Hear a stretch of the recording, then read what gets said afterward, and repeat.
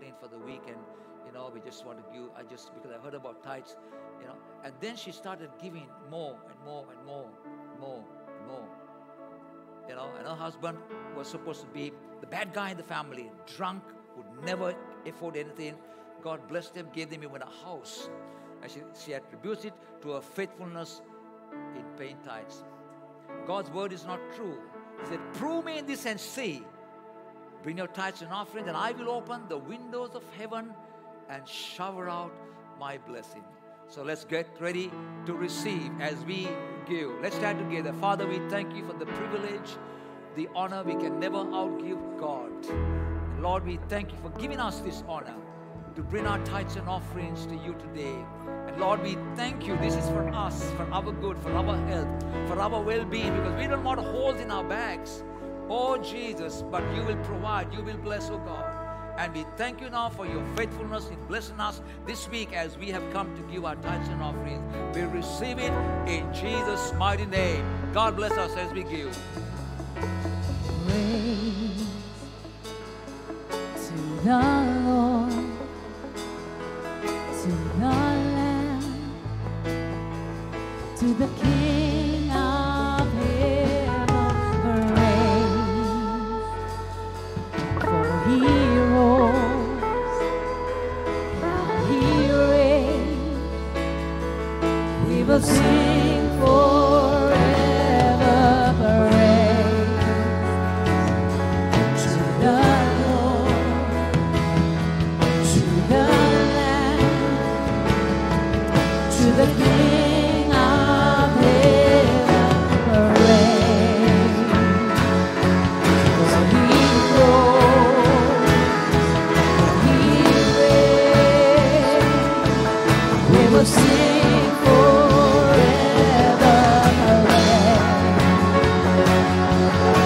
The Lord, to the Lamb, to the King of heaven. Praise, for He rose, yes, now He reigns.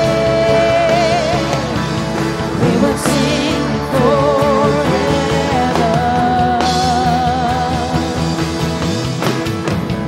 With a thousand hallelujahs, we magnify your name.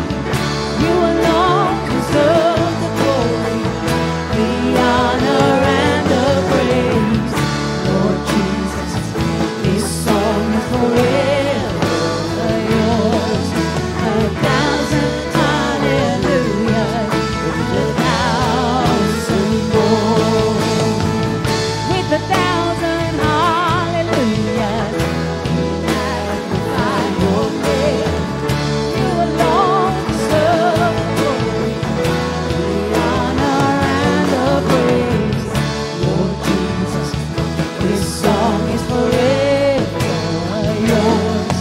A thousand hallelujahs and a thousand more. A thousand hallelujahs and a thousand more.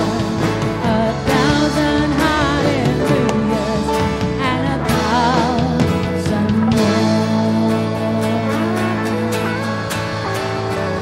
Hallelujah, hallelujah, hallelujah. God, thank you, Jesus. Hallelujah. Amen. Thank you. You may be seated. Wonderful Jesus. Thank you, Lord. Hallelujah. Almighty God, we give you praise. Thank you, Jesus.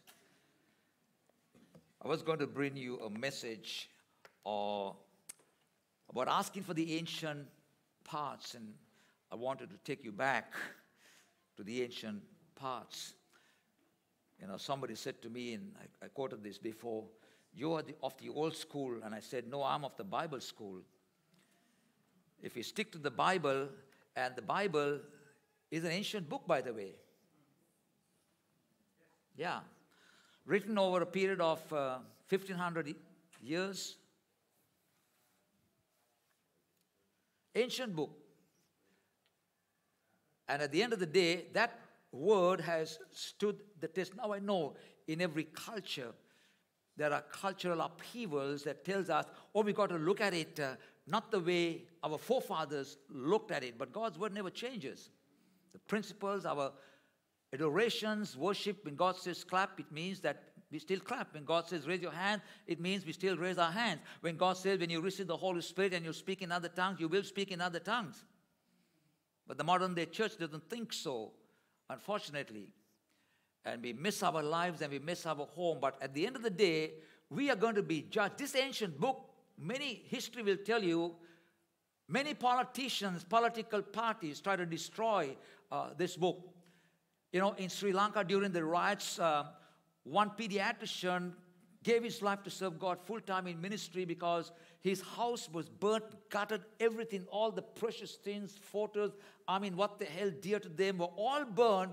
And when he walked into his room, one thing that was not burnt, amazingly, flung the dust out, picked up the word of God.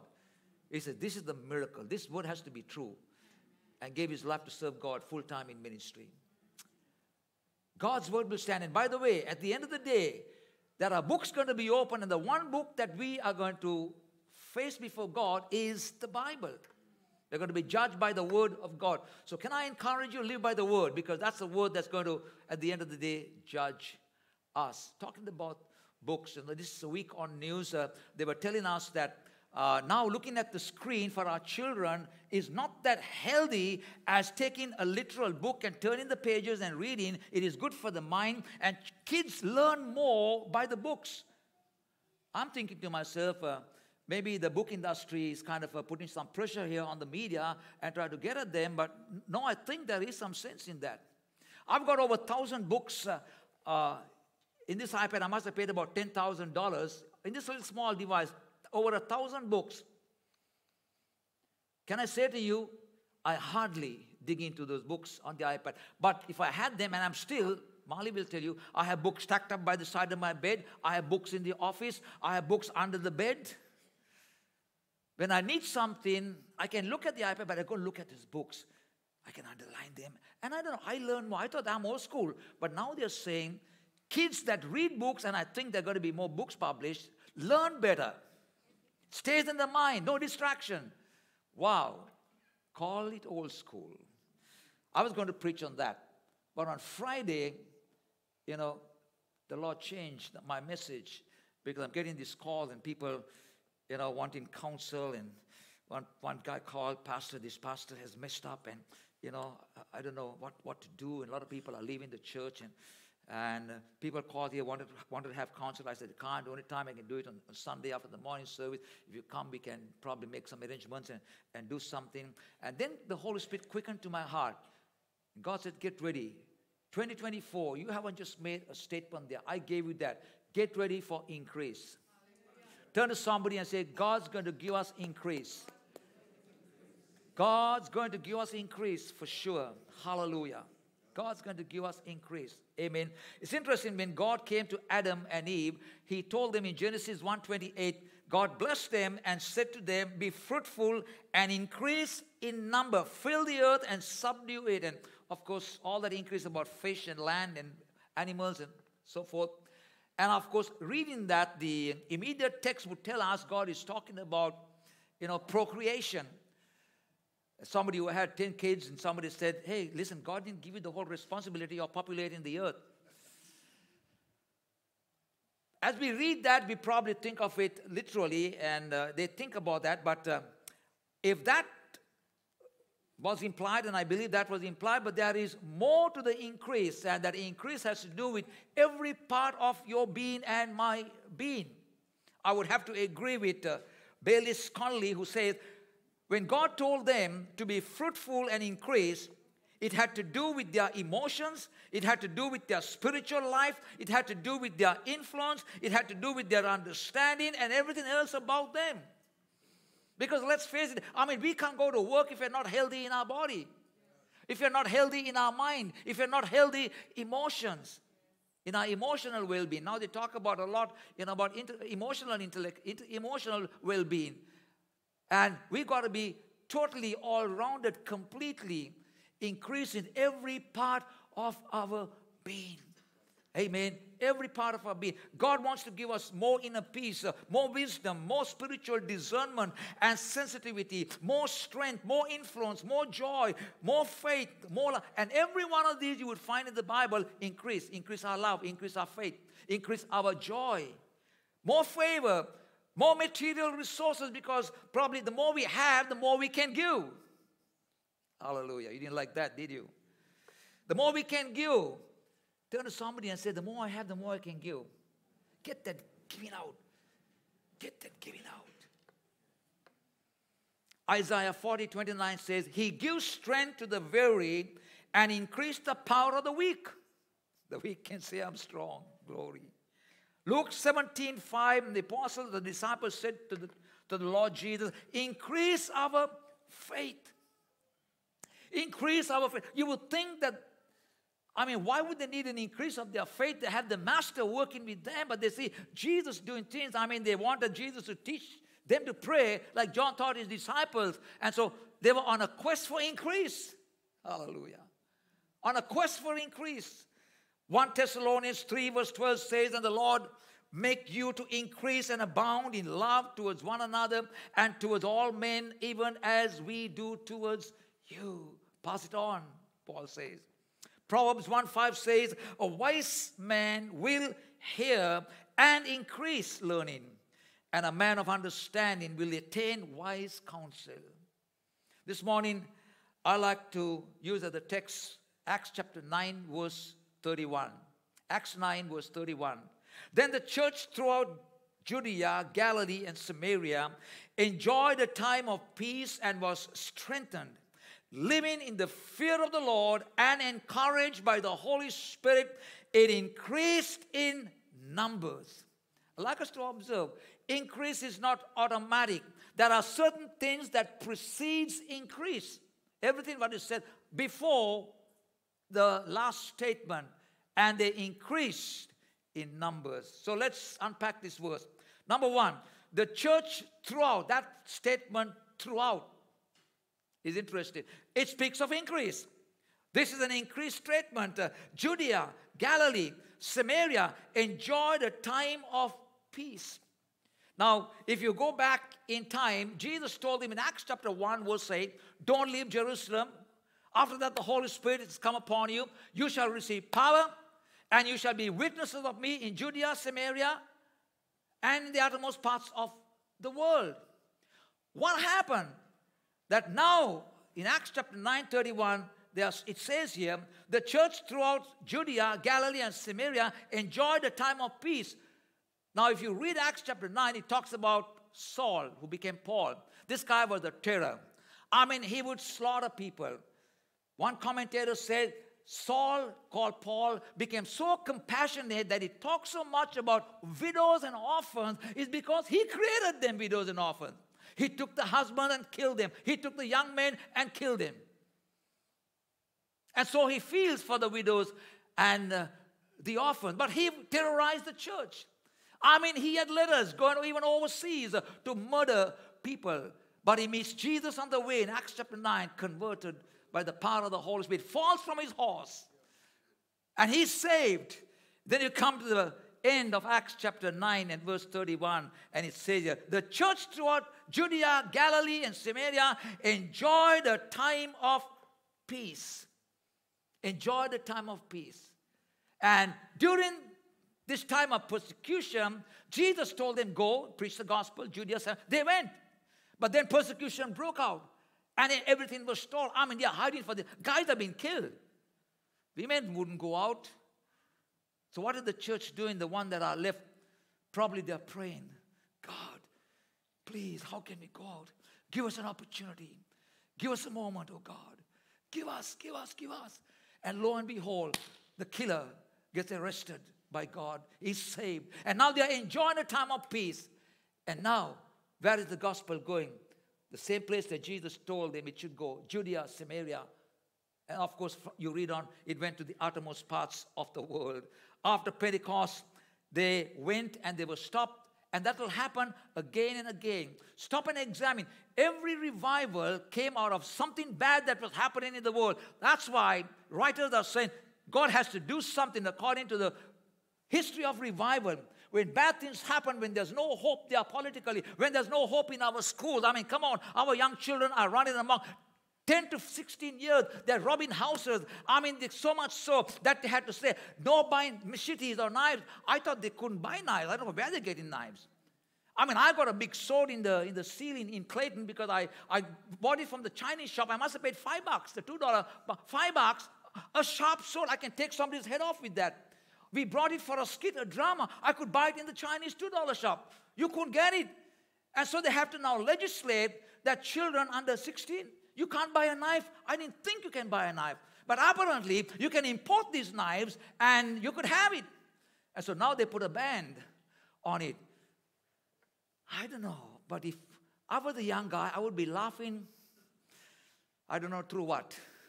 Because if I want to get something, and if I had that murderous heart in me, I don't need a knife. Don't forget we had guns before. Yeah? We had guns before. Now we don't have guns. You will find somebody, sinfulness within you will tell you somehow, if there is no knife, there can be something that they can take and sharpen in their house and do damage and kill and go rob people. You can take an axe, no binding of axes. You can take one of those big spikes. I mean, I've got a tool that is so sharp, it's got a long blade. You can take that and you can buy these from Bunnings, by the way. Hello. Whom are we fooling? Whom are we fooling? But the truth is, there's unrest in our communities. And I'm telling you, unless God's people rise and the church rise and we get these young people, hallelujah, we are going to this nation is going to experience havoc. Rise up, people, because you are not safe. I'm not safe. Our cars are not safe. I was telling somebody, better buy an old bomb. But that doesn't you get caught on the road because it's not roadworthy. Otherwise, I will buy an old bomb and put a big metal bar. So if somebody comes and knocks me, their car will get damaged, not my car. But you can't drive that too. And so, these are terrible times. Terrible time. But notice when they enjoy this time of peace, and still in what is happening, you and I are still privileged living in this country. We can still open our mouth and talk. We can still lay hands on people and pray. We can still invite people during this time of peace. Let's maximize on this time. But you would find out that after every revival, after every major bad thing happened, revival broke out, right? And things happened. Ministries were started. They went evangelizing. Bible schools were started. God just did an amazing thing. And of course, you would find a great proportion backslid out after revivals. But the remnant did so much. And I believe God will pick a remnant again, and He will cause His Holy Spirit to come upon them, and He will use them with great power and authority in the name of Jesus. And so that's what I see happening. Amen. What God was doing here in Acts chapter 9. He was stirring the church. So the church is back on its feet, doing as Jesus said. Glory to God. In peaceful times, the seed of God's word must be sown. And let's not just dilly-dally. Hallelujah. Don't let the devil fool you. Don't let him get you working, that you have no time for God. You have no time for your children. Today's paper said, they don't want to pass this bill because more than half the percent of MPs have got investment properties. And because they're talking about stopping investment properties, and the MPs would have to go bust. Think about it. What's happening today? Doing something. In peaceful times, the seed must be sown. Amen. Remember your Creator in the days of your youth. Young people, can I say to you, your best time is when you are young. You can absorb. You're daring, you're bold, you're courageous. You don't care about tomorrow. Every terrorist group, if you read any articles on terrorism, they would never pick anybody over 40. Never. Because you don't have it in you to be that terrorist. Can I say to you, Jesus picked disciples, somebody said, under 30 years of age. Because you can take a young person and he's daring, he's willing, he won't worry about eating, he'll just go for it. Young people, don't waste your time, don't fool around, because God can do exploits through your life. Just get a girlfriend, get married, but give your life to Jesus. These are the best days of your life. And I think Ecclesiastes told us that, right? Remember your Creator in the days of your youth, before the days of trouble come. What God establishes in your life. Susie had shared the lighthouse some big ladies meeting she had, and I was told that she's talking about me. Went to Clayton this morning, and she's talking about me. I said she didn't spring chicken. She didn't just happen to be, Susie the preacher because she went to university. In fact, I told you what she did in university to challenge even the scientists who tried to say that there is no God in her paper. It didn't happen by chance. Susie was brought up by Marley and me, and we took them. If 10 o'clock was service, they were with us in the community center, putting out the chairs. Sweeping the place at 8:30 in the morning. We were the last to leave the church, and we took them Sunday morning, we took them Sunday night, we took them Bible study, we took them prayer meeting, we took them on picnics, we took them on camps, wherever we went. Hallelujah, our children had to follow, like Mary had a little lamb, and the lamb had to follow. They had to follow. You don't grow children by bringing them once a week. No, you don't. You don't. Though if you go to the gym, if you don't go to the gym on a regular basis, you will get a few lumps and bumps, and that's it. You will never build a body. You will never come to anything good. And so it is with us. We will never come to anything good by just coming once a week on a Sunday and expect to raise mighty giants for God. Got to be joking. It'll never happen. For yourself and for your children. I said this in Cleveland. I'm telling you, Marley will tell you, almost revival broke out. We were praying for people. That's why I got late even to come here. God was touching people. Every request, Pastor, I want to increase in God. I want to increase in God. I want to increase in God. I want to increase in God. Increase, increase, increase. The peace is a condition of freedom from disturbance, whether outwardly, as used here to describe the church, or inwardly, personal inner peace of the individual saint. That's what they enjoyed, that peace. And I believe 2024 is going to be a great time of increase throughout the church, not just our church. Throughout the church. Even Clayton this morning, there were, somebody was working at the Monash University came and they said, you got to come next Sunday. Yes, I will come. I will come next Sunday too. Because she heard me, she didn't hear my daughter, Susie. She probably might like her because she's young. But how true it is that God wants throughout every church to catch the fire and run with it. Every church throughout Judea, Samaria, and it started spreading to the uttermost parts of the world. Glory to God. It's time to sow the seed, and I believe, as Jesus said, both the sower and the reaper can reap at the same time. This is going to be a great time. I believe God just quickened into my heart that our latter days will be better than our former days. Hallelujah. Our latter days, so don't look back and say, wasted time. Forget about the days. Say, God, what can you do with this old guy? I'm looking now and saying, now, I'll be 70 in a few weeks' time. I said, God, 70, 10 years will just fly. 10 years will just fly. And I can count it on my fingers probably. Already nearly 2 months have gone from this year. It's almost gone. What would I do, God? What would you do? Just do. I need you to do something with my latter days and my former days. But God is going to do it. Amen. Keep praying. Keep seeking God. Because God wants all. All. Secondly, during the time of peace, they were strengthened or being built up. I like this word, built up, because it's the same word that is used to build a building and edifies a house. Romans 14 verse 19 says, let us therefore make every effort to do what leads to peace and to mutual edification. Be built up. Do what is necessary. Do what it takes. Hallelujah. 2 Corinthians 10:8 says, so even if I boast somewhat freely about the authority the Lord gave us for building you up rather than tearing you down, I will not be ashamed of it. God called me to build you up. Hallelujah. 1 Thessalonians 5 verse 11 says, therefore encourage one another and build each other up, just as in fact you are doing. A famous Sunday school chorus, we would sing, building up the temple, building up the temple, building up the temple of the Lord. Building up the temple of the Lord. Hallelujah. We are called to build. It is said that if you want to make it through the Revelations, talking about the rapture and, be in heaven, you got to make it through the book of Jude.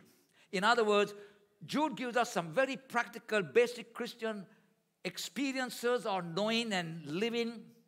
for God now before we can even think about a rapture. So read the book of Jude. It's only one chapter. If you can read Jude and understand Jude and make it through Jude, you are ready for Revelation. And in fact, Jude 20 says, but you, dear friends, by building yourself up in your most holy faith, praying in the Holy Spirit. Now, who knows about praying in the Spirit? Paul says in 1 Corinthians 14, he who speaks in an unknown tongue, what? Edifies himself, builds himself up. And Jude is saying the same thing, by the way. Pentecost weekend is coming soon, of course, but before that, the Pentecost prayer camp is going to be great. I believe there's going to be an outpouring. I'm just getting in my own life and say, God, I'm hungry.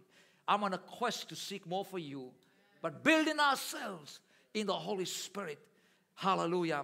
Being built up comes from that Greek word oikodomio, which means literally to build, construct, or erect a dwelling, to build a house figuratively. It means to edify. To edify means to instruct and improve, especially in moral and religious knowledge. And we can go on and on that every aspect of the human personality, the human being, in our relationship with God and relationship with one another and the world, God wants to build us up. He wants to make us strong, because only the strong can help the weak. Only the strong can go out and face the challenges that are out there, otherwise we'll crumble. May God build us up. May God build us up. Hallelujah. Yes, and then thirdly, during the time of peace, they not only help build each other up, we read here, they lived in the fear of the Lord. Going on in the fear of the Lord, the Bible tells us. You are here this morning because you fear the Lord. You fear the Lord. You came to church because you fear the Lord. You're not here because of Pastor Cedric. God help you. You'll be disappointed. But you're here because the Bible says, forsake not the assembling of yourselves. That's a command. That's a law. I fear God. I fear God. That's why I come to church. That's why I come to church. I fear Him. I love Him too much to disobey Him. I fear Him. I fear Him. The church had seen what the forces of darkness could do. They're seen. You know, you read in Acts chapter 5, after the murder of Ananias and Sapphira because of lying, great fear fell upon the church and outside the church. Always when things happen, fear grips our heart. I'm not talking about a terrified fear. Nobody's frightened of God. God doesn't want us to be fearful. Oh, I'm fearful of. No. He's allowed us to walk into His presence and say, God, I love you. I revere you. That's the kind of I appreciate you. I fear you. I want to obey you. I want to obey you. You may say, what if I don't obey God? Well, consequences are there. I shared last Sunday, I said, you know, when the tsunami hit, I went to Batticlo soon after that in January with Sudi, and, you know, the church was filled with people. Kids were crying because the kids were sent to church and the parents stayed at home. Wives were crying because the husband stayed at home. You go to church and the husband is dead. And, you know, husband is there. And the wife said, I'll stay at home and cooking. And the husband said, my wife is gone. Wow. Wow.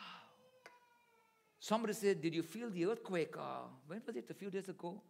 But 1 o'clock in the morning. No, but I heard the dog barking. I never felt. But, you know, stuff not fell from the shop. Shelville.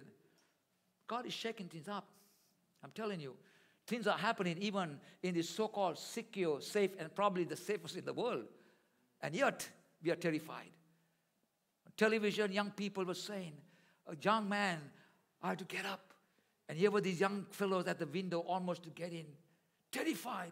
Because I got a young family to protect. Friends, nothing is safe.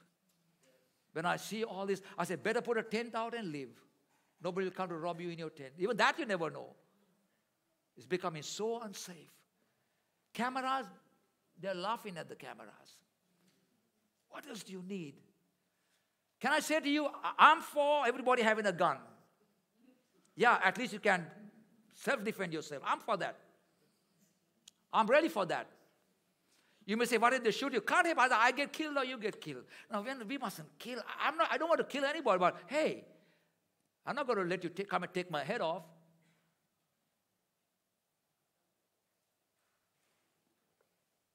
I know you're quiet on that, but that's Cedric. You just know who I am. The church had seen what forces of darkness could do. I believe the church had prayed for times of peace. And now they are saying, let's live in the fear of the Lord. Let's live in the fear of the Lord. That means they drew close to God. That means they were determined to live holy life. That means they lived serving the Master. That means they lived a life of obedience. Glory to God. If we were to examine further what it means to live in the fear of the Lord, there's a whole heap you can find out. But the fear of the Lord is not a fright or terror of dread of the Lord, but a sense of reverence for His holiness and majesty and grace. I will serve Him because I love Him. Because I love Him. When we fear the Lord, we will want to live a life that is pleasing to Him. The Bible speaks of fear of the Lord some 295 times or verses alone. Scripture speaks of people fearing God from the law to the prophets to, the writings. From Genesis to Revelation, the fear of the Lord. In the Old Testament, 235 references to fear God. New Testament, 43 times. This is very interesting. That caught my attention. The same amount where God says, fear the Lord, is when God says, love Him. In other words, you can't say, I love Him if I don't fear Him. Like the kids tell, I love you, mommy. I love, how much? This much. When you go and eat your food, no, give it to the dogs. You love me? I won't eat. You know what it means. Sometimes we're like, I love you, God. Really? Really? You really love me? Just listen to God. I don't want to say what God may not be saying, but listen to what God would say. How many times I've tried to invite people to come to church? They would not. But come trouble, come calamity, the call comes. The call comes. Let's be careful. Let's serve Him because we love Him. Amen. Let's live in the fear of the Lord. And fourthly, they were encouraged by the Holy Spirit, or walking in the comfort of the Holy Spirit. This great word, parakletos, called alongside to help, counselor. They walked in the comfort of the Holy Spirit. You remember in John chapter 14, Jesus was talking about His death, and His disciples were troubled. And He said, let not your heart be troubled. You believe in God, believe also in me. But He went on to say that I'm going to send you another comforter. Not another of a different kind, another of the same kind. That's the Greek word used there. Another of the same kind. All what I were to you, the Holy Spirit is going to be to you and even more. Because when they were in trouble, they could come and talk to Jesus. When they did not understand something, they could come and talk to Jesus. But Jesus is saying the Holy Spirit is going to be available in this fashion and this way, and even in more ways. And they were excited about that. Because if we don't understand, He's going to give us understanding. If we don't know where to go, He will lead us and guide us. Hallelujah. He will give us visions and dreams. Wow. He will empower us. He will strengthen us. Let's unpack that. They walked in the fear of the Lord. They walked in the comfort of the Holy Spirit. When you walk in the comfort of the Holy Spirit, and you and I know that we need the comfort of the Holy Spirit. Hallelujah. Amen. We will be victorious. We have a guide. We have one who strengthens. We have one who empowers us. Today we are so prone of being compliant. If you went to Bunnings yesterday, our people who were doing the sausage sizzle there, my goodness, so clean and so nice. Everybody with their caps on, with their gloves on. The sausages were so neatly arranged. The tray, right tray that Bunnings gave, that they should put a tissue inside there, serve the tray, not hold it with their hands. And my goodness me, compliant. We had letters from the council giving us a one-day permit to handle food. And, Bunnings wanted the insurance policy for public liability. And they had to make sure that the table is in the right place and not obstructing and all these, surrounding things that kind of protects the place and all that. Compliance! Somebody asked me, is the church compliant? I said, talk to Stephen. Are we compliant with God? And I think God has allowed this to happen to search our own hearts and ask ourselves, are we compliant with God? Are we compliant with God? Are we at least worried if we are compliant with God? To be compliant means to do things in accordance with rules or standards that are approved. God's word is a approved standard for us. And no matter who we are, every one of us, from the least to the greatest, even the king has got cancer. Nobody's exempt from the troubles of this life. You may be the king or the queen. The rules are the same for everyone. Are we compliant with the word of God? Obedient to follow the instructions that are given for life and for eternity. Oh, hallelujah. But what is exactly implied in walking in the comfort of the Holy Spirit? It means we won't be troubled as we walk because the Holy Spirit gives us counsel. It means we won't be timid because the Holy Spirit will give us courage and boldness. It means we won't be fearful because the Holy Spirit gives us confidence. It means we won't feel lost because the Holy Spirit will lead us and guide us. It means we won't feel disconnected because the Holy Spirit connects us to God and connects us to one another. Hallelujah. It means we won't feel weak because the Holy Spirit will give us energy. He'll give us strength. He'll equip us. We won't feel left out. He'll equip us. When you say, I can't do it, God, I'll give it to you. Here are the gifts. Go and serve me. Go and serve me. And fifthly, the church continued to increase. That word, pletos, means to be made full, grow, increase, multiply, abound. Increase, increase, increase. And multiply, increase in number. That's exactly what happened. The increase in number, specifically it is said there. There is a sense of fullness, a feeling of satisfaction and content. Robertson says, commenting on the imperfect tense, the multiplication of the disciples kept pace with the peace, the edification, the walking in the fear of the Lord, and the comfort of the Holy Spirit. These were things that preceded. If we don't enjoy peace, there is no increase. Nobody wants to come to a sad church. Nobody wants to keep company with a morose person all the time. No. We can encourage them and bring them, but you'll not stay for long. We must enjoy Jesus. Amen.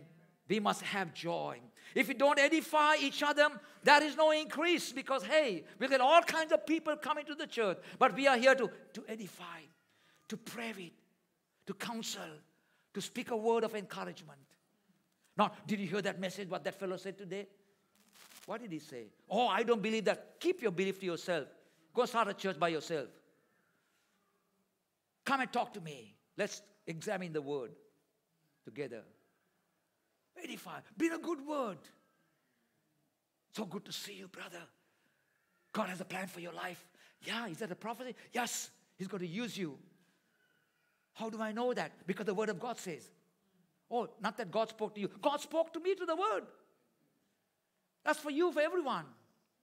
Oh, sister, God spoke to me. You're going to get married. Yeah, I'm ready to get married. God said you must get married.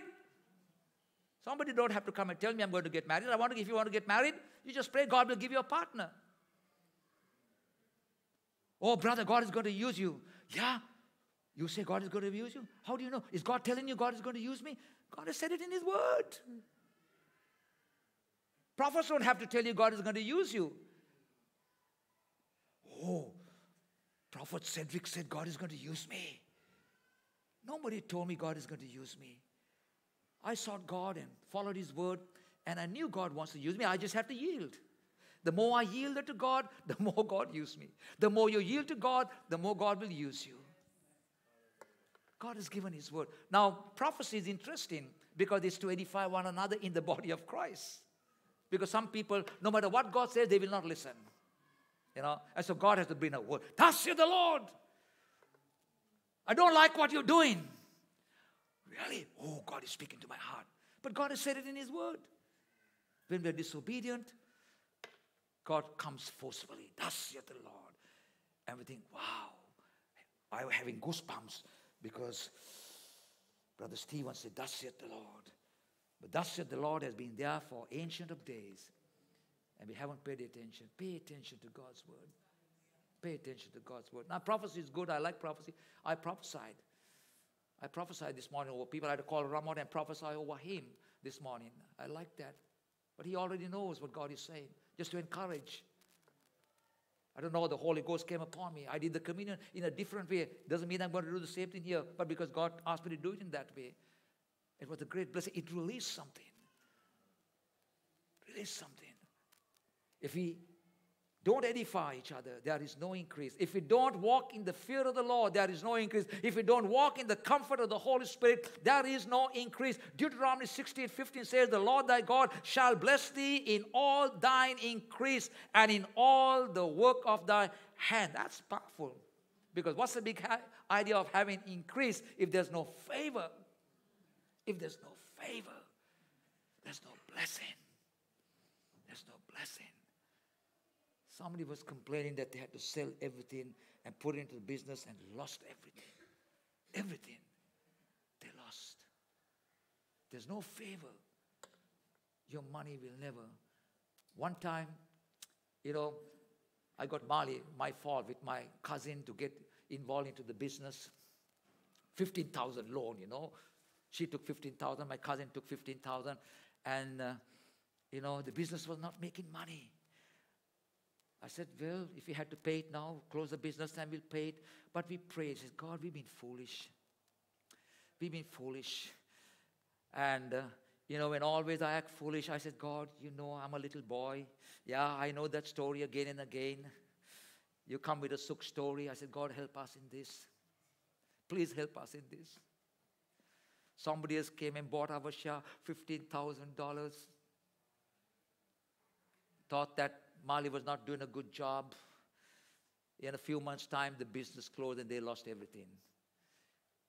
So you're happy about that, Cedric? No, because I fear God. He saved me. If they feared God, they wouldn't have got into trouble too. The righteous man's paths are ordered by the Lord. Nobody can rip us off. Nobody can rip us off. If you got the favor of God, that's what we are told here. The Lord thy God shall bless thee in all thine increase. We want the blessing in all our increase. Amen. Exodus 36 verse 11 says, and I will multiply upon you man and beast. They shall increase and bring fruit. And I will settle you after your old estate. Hallelujah. Deuteronomy 30 verse 16 says, for I command you today to love the Lord your God, to walk in obedience to him and keep his commands, decree and laws, then you will live and increase, and the Lord your God will bless you in the land you are to enter and possess. Isaiah 40:29, he gives strength to the weary and increase the power of the weak. So the weak can say, I am strong. And the poor can say, I am rich because of him. Ecclesiastes 1 verse 18 says, now he who supplies seed to the sower and bread for food will also supply and increase your store of seed and will enlarge the harvest of your righteousness. God wants to increase us. God wants to increase us. God wants to increase us. This morning, I don't know what area of your life you're saying, God, I need increase. Interestingly, in fact, all who came to the altar at Clayton, I want to increase in my relationship with God. Or I want to get closer to God. Every one of them, increase, increase, increase. And when they brought their increase request, I'm telling you, you ask the people who were at Clayton this morning, the power of God hit them. That I took the microphone, I said, come on. These are the people with the hands lifted up. Worshiping God, praising God. I like the moments like that. And somehow Clayton has that atmosphere that, I don't know, you say something, you take a stone and raise up, God's power just fall down. Something. I literally saw, the figure of Jesus one day, an outline of Jesus standing there, and I kind of froze. What about Mulgrave? Yeah, we have that here too. But there's something special. But if you're saying, I need to increase my relationship with God, I need to increase in my relationship with my spouse. I need to increase. I want God to increase upon my life, my finances, my physical well-being. God, increase. Increase the energy. Feel fatigued. There's no strength. Oh, Jesus, I need to increase. I need to increase. Would you stand with me in His presence right now? Hallelujah. Hallelujah. Can we do that song, Denali, I need Thee? Oh, I need Thee. Every hour I need Thee. God, increase, increase, increase, increase. As we sing this wonderful song, if you're sensing that you need to increase, I want you to step to the front. Lift up your hands towards heaven and say, God, I feel depleted. Oh my God, I want to increase in my relationship with you. I want to increase in my relationship with my fellow brothers and sisters. I want to increase in my family, in my work, in my health, oh God. Increase, increase, increase. God is for increase. God is for increase. We are going to pray for the increase in numbers. Because that's what God quickened to my heart. And we're going to see it. Get ready. Say, God, I want to increase that capability, the ability to be a witness. I want to increase. Hallelujah. Hallelujah. Thank you, Jesus.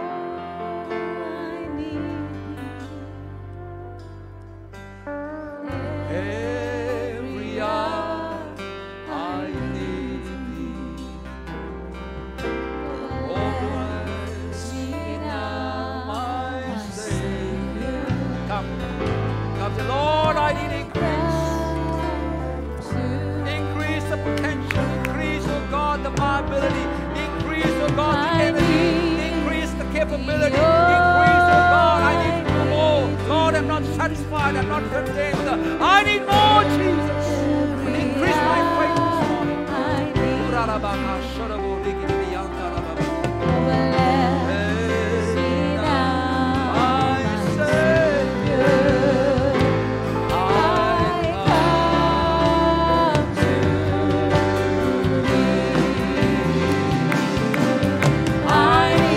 Come a bit closer, hallelujah. Glory to God, hallelujah. Almighty God, thank you. Lord, I want you to pray. Can you take some oil from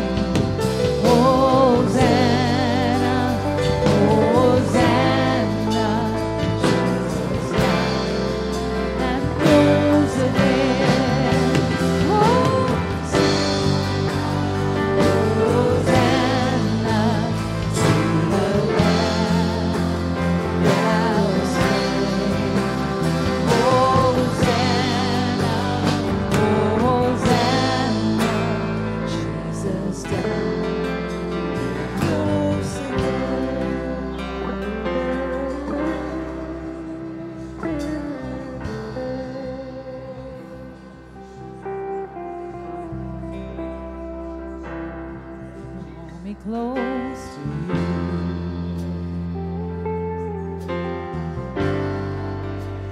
Never let me go.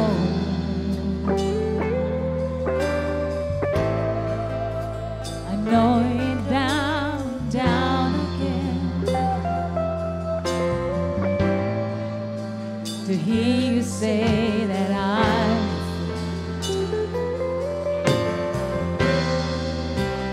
you are my desire.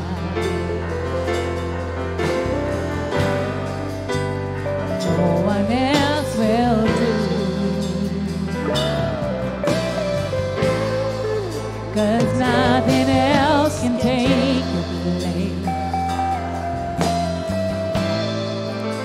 To feel the warmth of your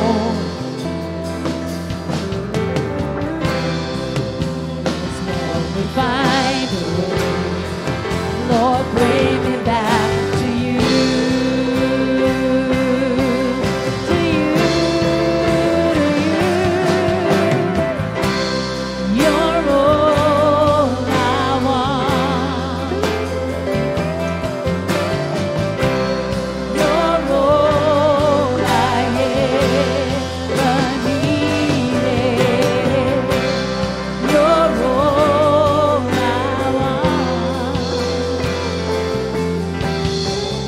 help me know you are near.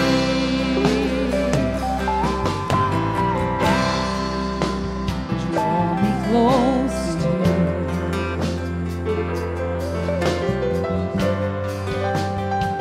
Never let me go.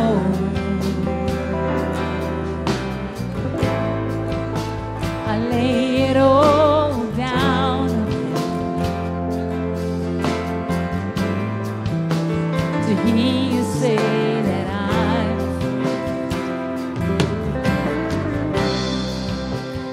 you are my desire. No one else will do.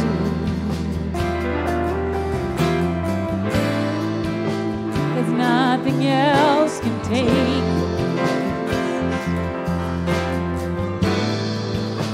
to feel the warmth of your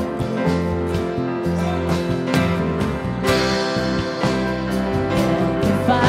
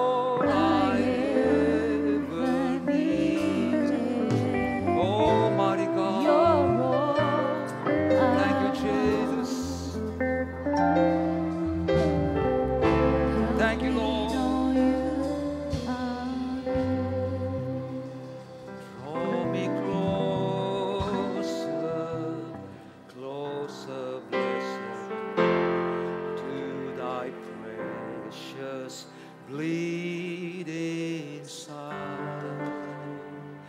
Draw me closer, closer, blessed Lord, to thy precious bleeding side. Sing it again, draw me closer, draw me closer, closer, blessed Lord, to thy precious bleeding side. Draw me closer, closer, blessed Lord, to thy precious bleeding side. Yes, Holy Spirit, you'll draw us closer to the cross of Jesus to show us what was accomplished for us, that we may increase. Hallelujah. You became poor that we might be enriched. John said, I must decrease and you must increase. Jesus, you said, if I be lifted up, I will draw all men unto me. And you will raise up on that cross to draw us. Because Lord, you are showing us right now what you accomplished for us. We will not be cheated. We will not be deceived or robbed by the enemy. God, we thank you for what your cross has accomplished for us this morning, for increase. Bless the emblems as we partake together. In the name of Jesus. In the name of Jesus. The Lord Jesus, on the night he was betrayed, he took the bread and he broke it and he said, this is my body which is broken for you. Take and eat. Let's eat together, church.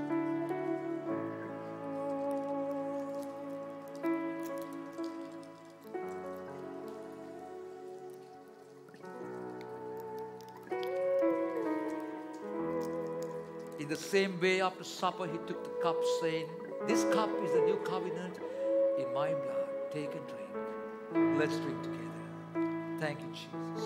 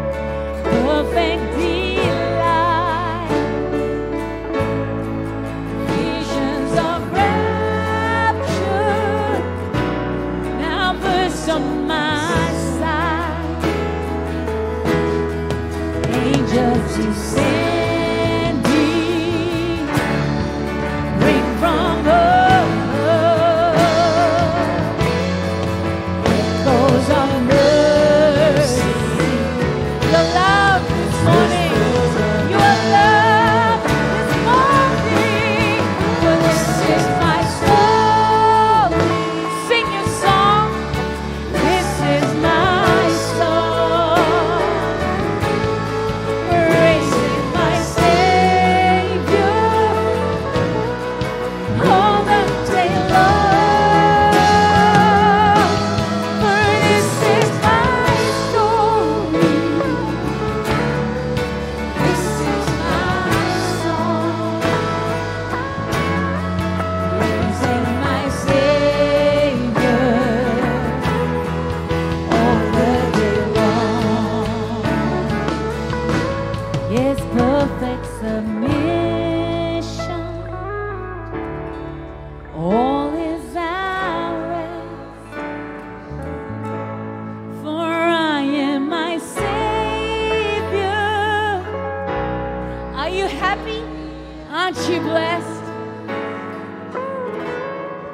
watching and waiting.